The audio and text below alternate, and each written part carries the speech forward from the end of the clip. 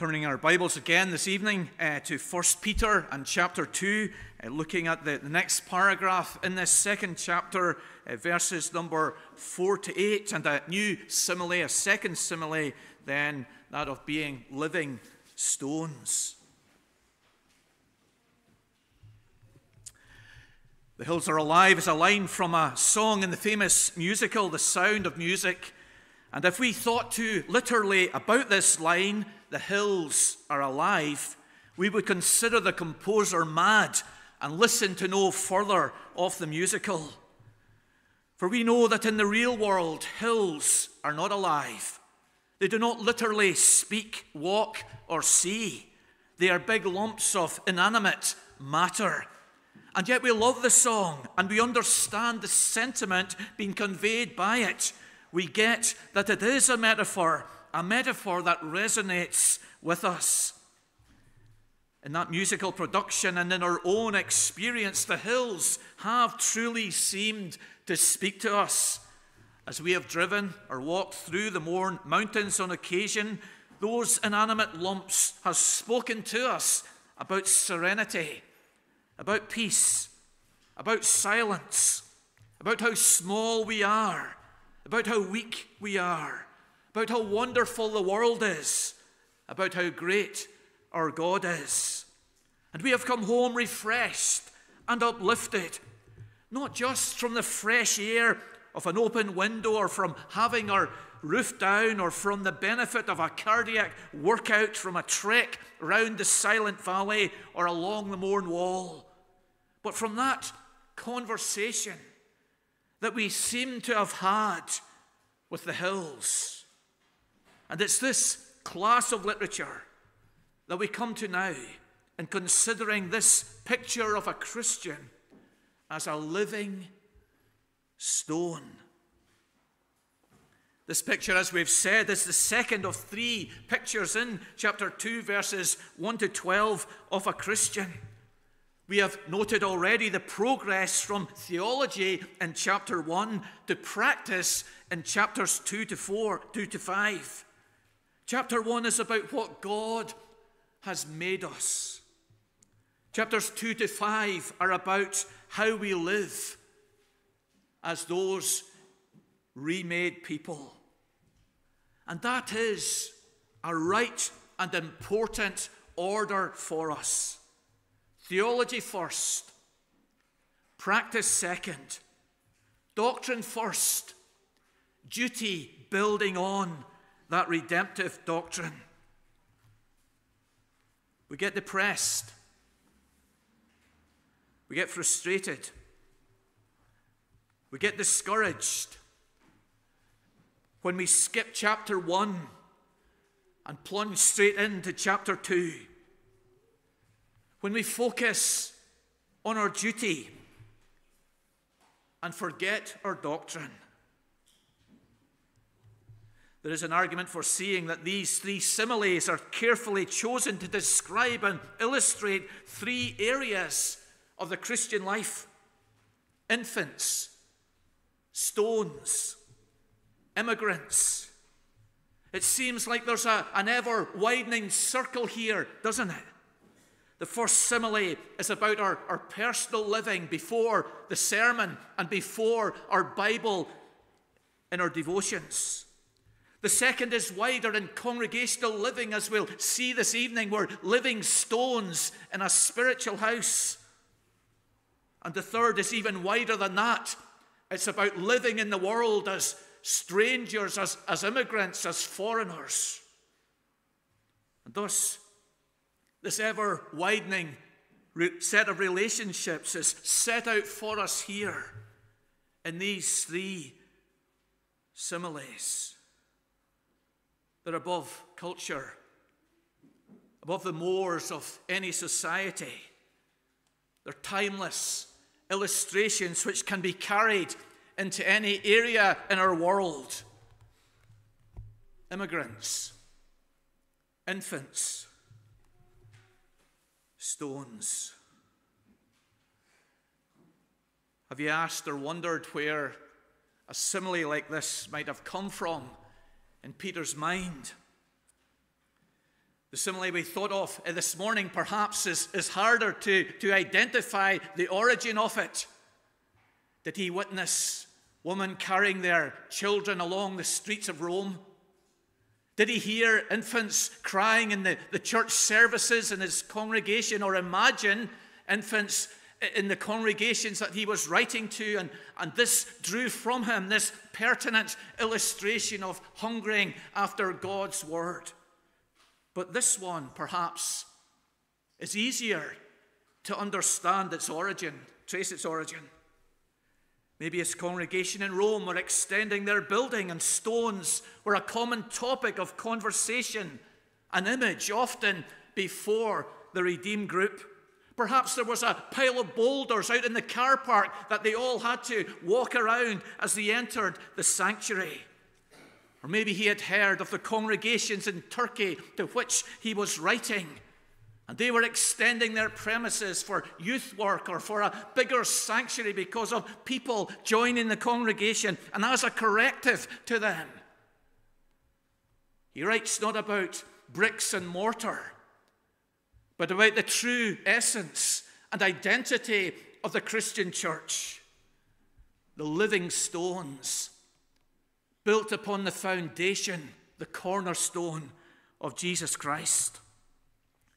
Or perhaps a link in Peter's mind is to that moment, perhaps an embarrassing moment that he and the other 11 disciples experienced one day as they came out of Jerusalem and saw the temple buildings and the large stones in the foundation of the temple, recorded in Matthew 24. And you remember that the disciples drew the attention, and we were reading about these in 1 Kings 7. They drew the attention of Jesus to these big stones in the base of the temple.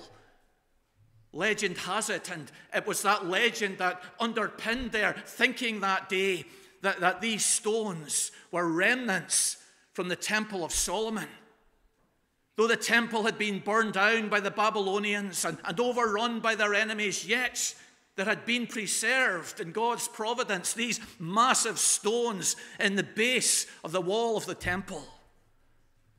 But Jesus poured cold water onto their enthusiasm for these ancient, massive relics, and he announced to them that shortly the temple would be destroyed, and that what mattered more than bricks and mortar was the building of the spiritual church by the exalted King Jesus. And perhaps it's that corrective that Peter never forgot that he brings here and lies behind this emphasis on living stones, that the attention wasn't to be on any buildings that might be put up or purchased, but rather on the spiritual progress of the listeners. Writers favor a link to something in another thing in Peter's personal life right at the beginning of his discipleship. It was to the moment recorded in John 1:42 when Jesus changed his name. Jesus said to him, "You are Simon, the son of John. You shall be called Cephas," which means a stone. And Jesus was announcing there that he was going to change Peter's character, that he was going to make him into someone stable, someone reliable, someone dependable. And it seems that Peter is taking that moment, his experience, and he's widening it out to apply to every Christian, that all of us, by the transforming grace of Christ, are living stones in the spiritual house of the church. And so we come to think of this second simile in this trilogy of similes in the beginning of this second chapter. And we want to think this evening of the features. Well done, Rachel. Rachel's learning the ropes here. So there you go. So well done, Rachel. Features of living stones, the formation of living stones, and the foundation of living stones. First of all, the features of living stones. And there's three aspects as we linger over this initial symbolism of the stones that are highlighted for us. Lustiness, life, and likeness. Lustiness, life, and likeness. Lustiness or strength, that's a property of a stone. Far harder than metal, though more brittle. The stone often ignores hits that may dent the metal. And this is the idea conveyed by this simile. The basic point here is not that a Christian is a tomato that we can crush in our fingers or can be crushed, or a branch that can easily be snapped by someone's hands, but we're a stone that is strong, made strong by Christ, that is solid, that is heavy. This was Jesus' meaning to Peter, as we have said, when he described him. Your name is Simon, but you shall be called Cephas, or Peter, which means a stone, someone dependable, someone strong, someone weighty, no pushover, strong in faith, strong in commitment, strong in withstanding the heresies of his time. I will make you a stone. He would go nowhere, but would remain in place to lead and to serve the people of God. He would reject the allure of wealth, and of fame, and of power, to remain a humble servant of God and of the church, a stone of strength and stability. A second feature of these stones is that they're living stones. Wayne Grudem describes this description as a daring metaphor. And we understand this point. It is a daring metaphor, a living stone. It sounds like an oxymoron. We normally connect stones with lifelessness, as dead as a stone, or stone dead, we say. The boxer in the ring, knocked out, just falls over and makes no attempt to protect himself. He drops like a stone, we say. Perhaps his meaning here is that once we were spiritually like a dead stone, but now we've been made alive by the Spirit of Christ. Last week we thought of Patrick's comment about himself, describing himself as a stone lying in the mud. But Jesus lifted him up, and he became a living stone. And all of us who are Christians have been made alive by the Lord Jesus. But there's a third dimension of this simile that he uses here, and it's the likeness. The lustiness of the stone, the life of the stone, the likeness of the stone. A small word is missing in the ESV translation at the beginning of verse number 5. It is the word also.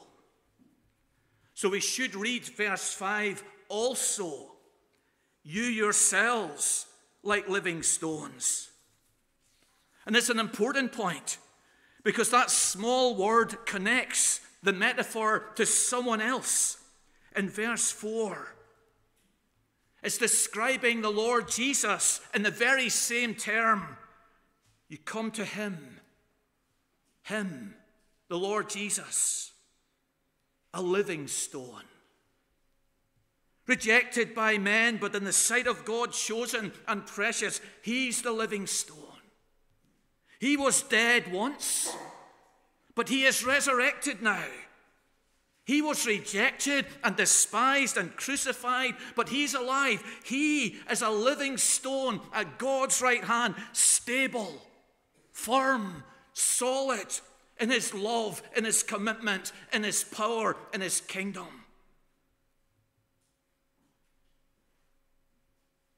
And also, you yourselves are living stones. And Peter links us, parallels us to the Lord Jesus. He's a living stone. And you yourselves are living stones as well. He died and rose again physically. We were dead and are made alive spiritually. His experience underpins, parallels, and energizes our transformative experience. A runner running across America likened himself to Forrest Gump, who did a similar thing in the famous film starring Tom Hanks.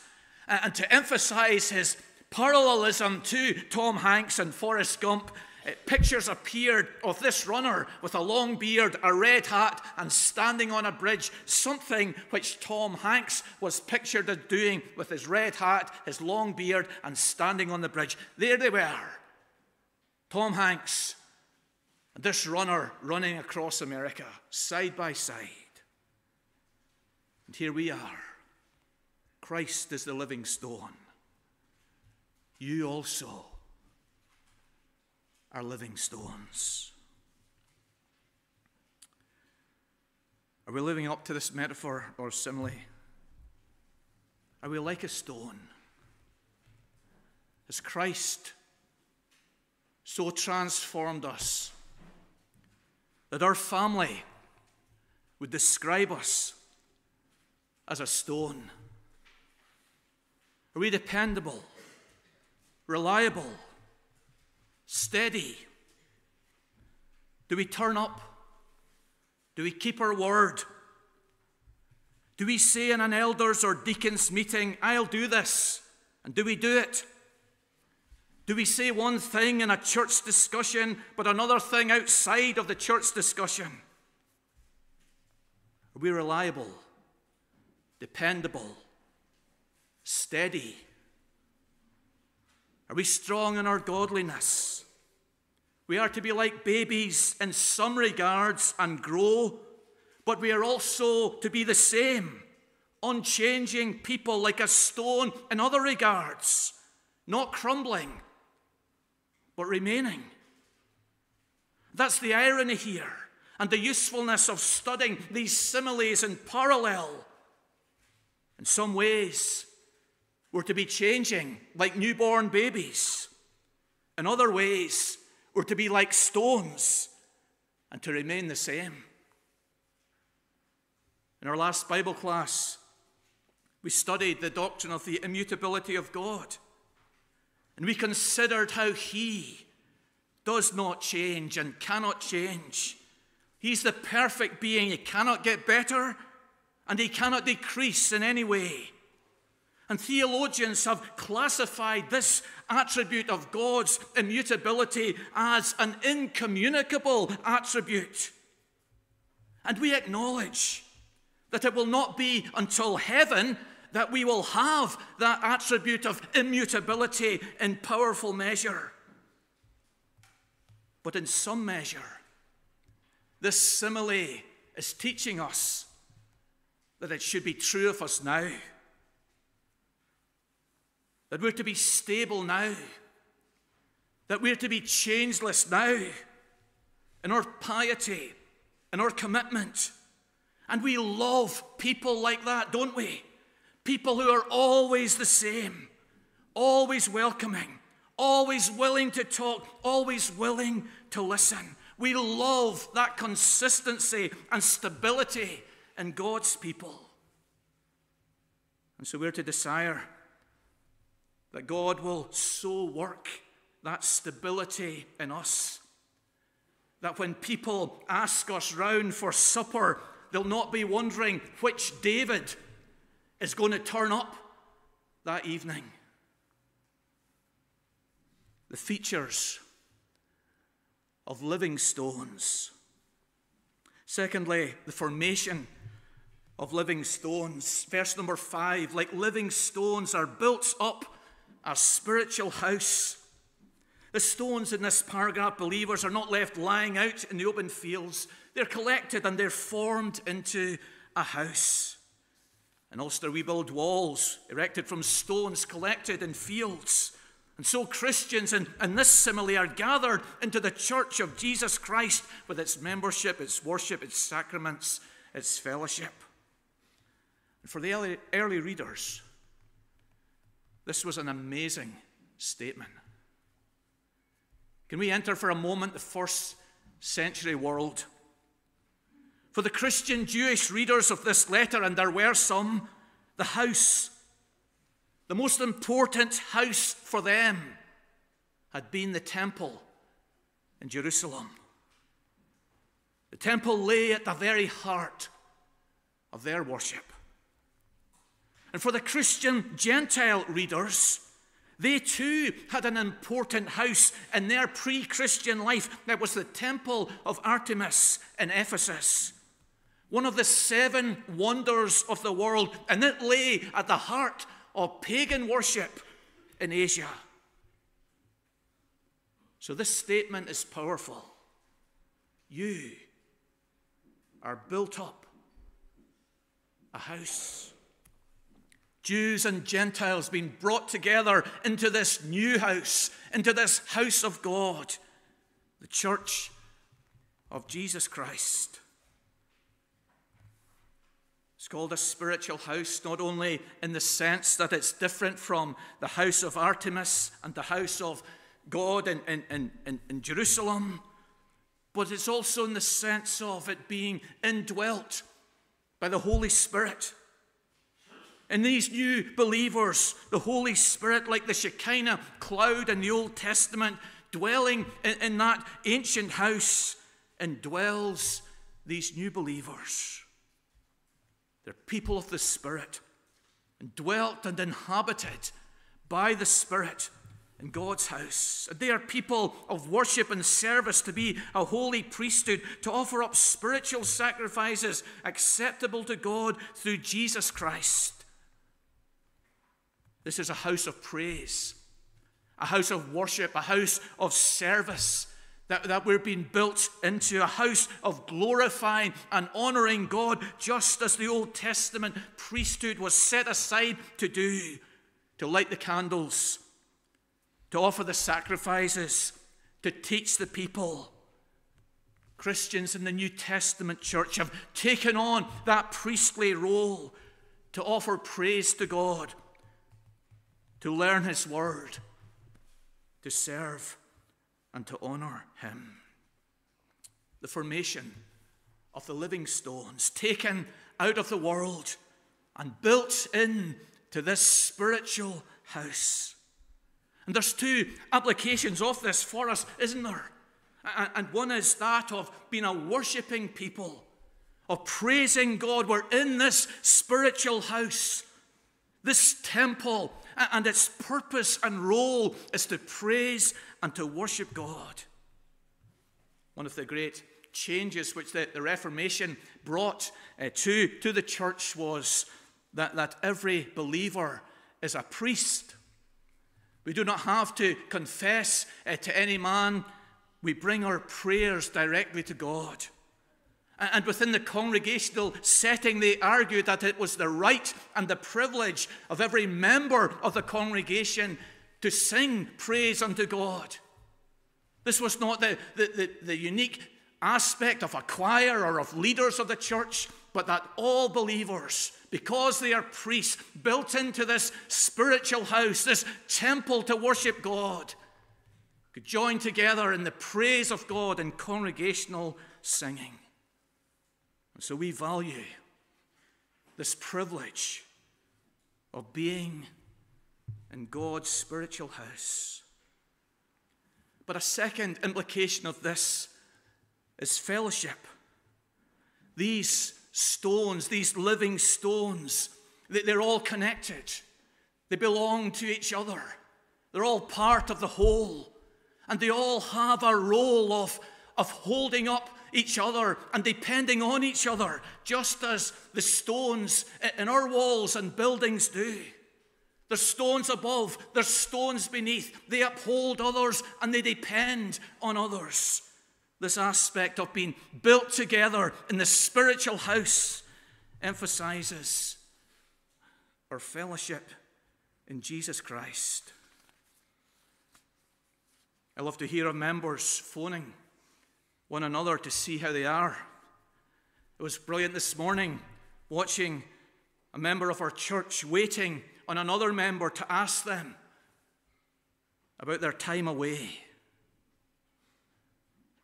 Living stones connected to one another. Last night we were talking about Samuel Rutherford to the young people, and he was a minister in the west of Scotland for a time, for 9 years, and he was summoned from there to attend a court trial in Edinburgh. Isn't that right, boys and girls? And it was 100 miles from his church in Anworth to Edinburgh to the High Court. And he walked it, but he didn't walk it alone. Members of his congregation walked with him. They upheld him as living stones in the one building. And after a 3-day trial, he was banished to Aberdeen, 200 miles from Edinburgh, and members of his congregation walked with him those 200 miles. Living stones in God's spiritual house.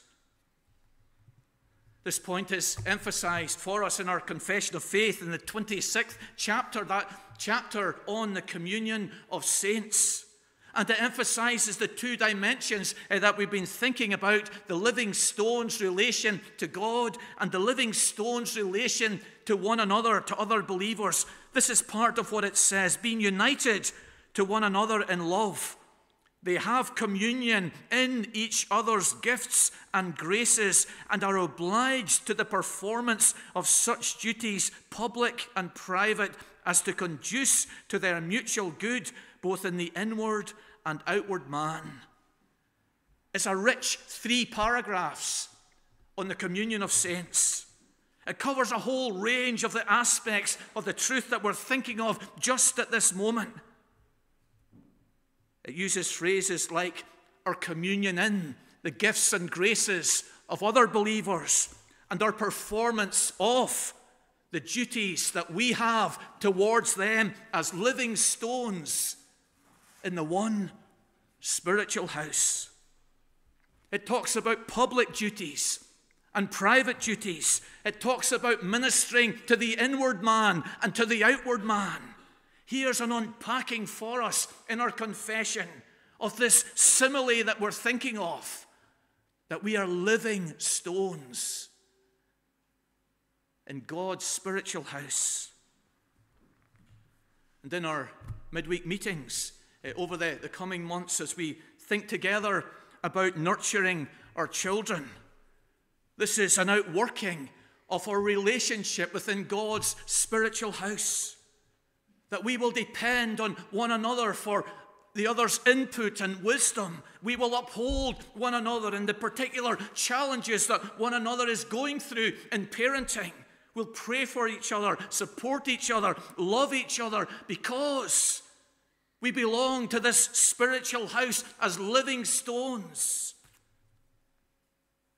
In Ephesians 3, the apostle is writing about the love of Christ, which cannot be comprehended by us. But he's praying that the believers will comprehend the love of Christ, that we will know its length and its breadth and its depth and its height. He says the love of Christ surpasses knowledge. So how can this be squared? How can his prayer be answered and fulfilled? How can we comprehend the love of Christ which surpasses knowledge? It's a massive subject, a deep subject, an immense subject.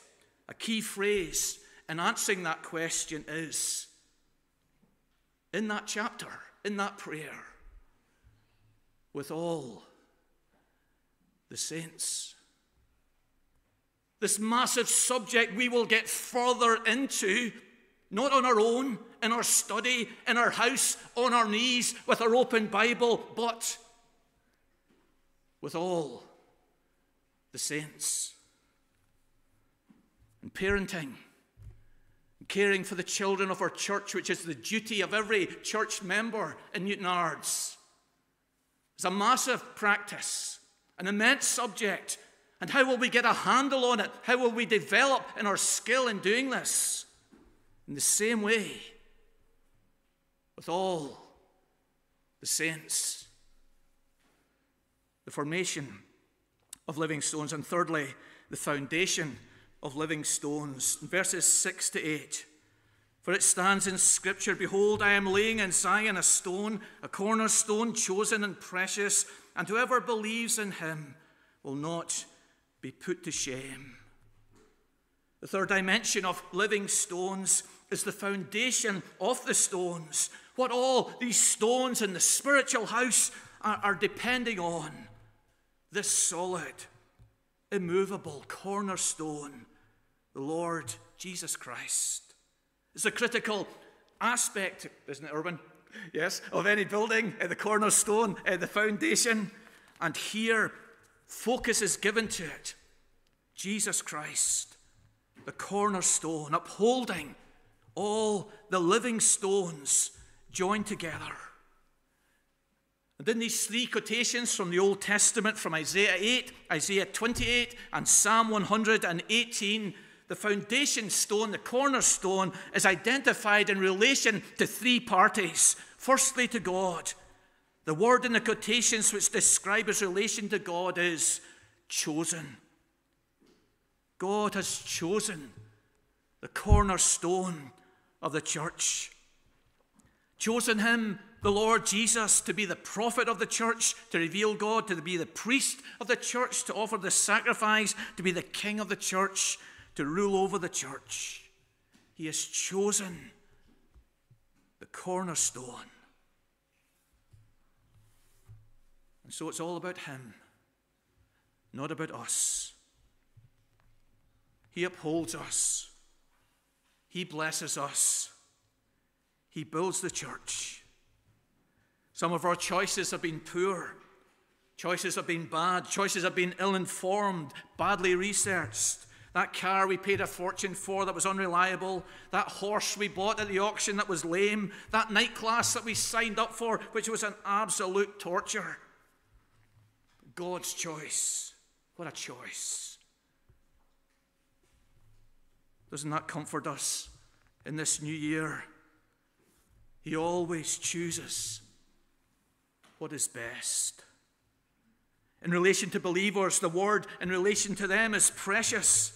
And preciousness has the elements both of rarity and then possession.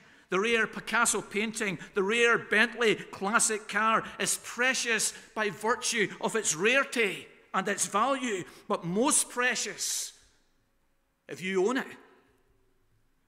Jesus is the only Savior.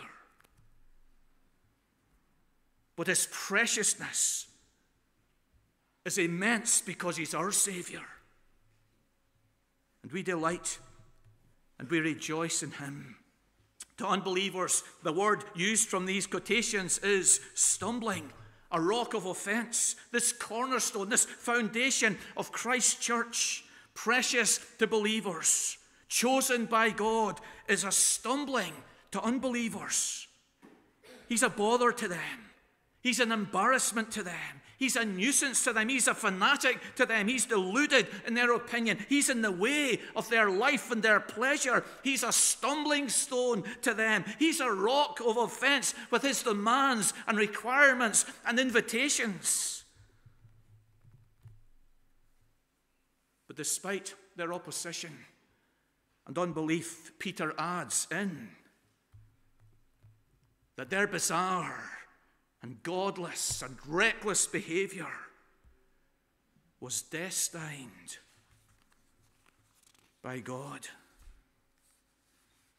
The foundation of the living stones chosen, precious, stumbling. And we need to remember more. Jesus, our foundation, needs to be more of our focus. Our eyes need to be more on him. I didn't know that in the latter years of Rutherford's life, I always thought he was brilliant and amazing, not just because he was Scottish, but because he wrote wonderfully. But in his latter years, there was a lot of controversy. He didn't like Oliver Cromwell, and he didn't like King Charles II, and he fell out with many people in his church and was disliked by many. And his political opinions overflowed into his preaching and coloured his sermons with controversy. And it began to weary his congregation in St. Andrews. He was principal in St. Mary's in St. Andrews.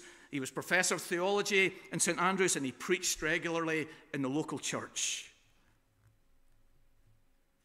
But there was one moment in that period of his life when he was preaching a sermon that had been full of political controversy. And there was 15 minutes left in the sermon, and everybody knew this because they always flicked on an hourglass, and the sand would run down in the hourglass. And when the sand came to the end, the minister usually stopped. 15 minutes left in the hourglass. And inexplicably, Samuel Rutherford began announcing titles of Jesus, one after the other. Wonderful Counselor, Prince of Peace, the Rose of Sharon, the bright and morning star, the Lord of glory, the bread of life. And on he went, announcing these incredible titles of Jesus, and he paused for a moment to get his breath. And at that very moment, quick as a flash, a nobleman stood up in the church and said to him, "Stop. You've got it right there." Rutherford had lost it, taken his eye off Christ, focused on the controversy and on the bricks and living stones all around him. All he could see was the defects and the failings and the inconsistencies in his brothers and sisters in the Christian church. But in that moment, he realigned his vision to focus on the glorious, on the wonderful, on the majestic foundation of the church. And we can get consumed with the bricks, not doing their bit, not pulling their weight, failing us, and we can forget the foundation, Jesus, who never fails us. We need to study him. We can be deranged by doubt. We need to focus on him. We can be assaulted by temptation. We need to rely on him, because his beauty outstrips the beauty of our sin or any idol. So let's be like infants today, growing. But let's also be like living stones, stable, firm, settled, dependable. And if not yet a Christian, make Jesus the cornerstone of your life. Trust in him, not in health, not in wealth. All of those things pass so quickly and fade so easily. There's only one rock and solid foundation for us to trust on in this life and in the life to come. Put your trust and hope and reliance on the Lord Jesus.